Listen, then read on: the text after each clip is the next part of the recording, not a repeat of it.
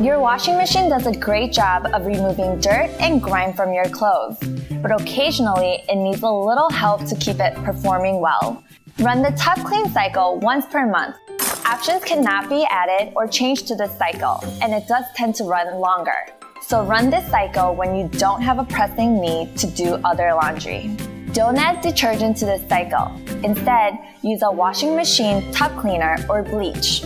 Don't fill the bleach dispenser over the maximum fill line.